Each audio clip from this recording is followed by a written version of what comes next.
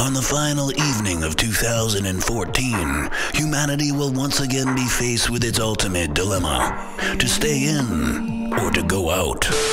If you stay in, well, fine. If you go out, then go directly to the Orbit Room 2014 New Year's Eve. Introducing resident geologist Bryce Martin. You know what the funny thing about Iggy's Rocks is? Academy Award winner Nick Zaffarelli. Oh, I'll tell you, this is inspirational. And Golden Globe nominees the Blackout City Kids. 1, 2... Wait. In an evening so epic, Miles Jones almost said, "I may even go, maybe."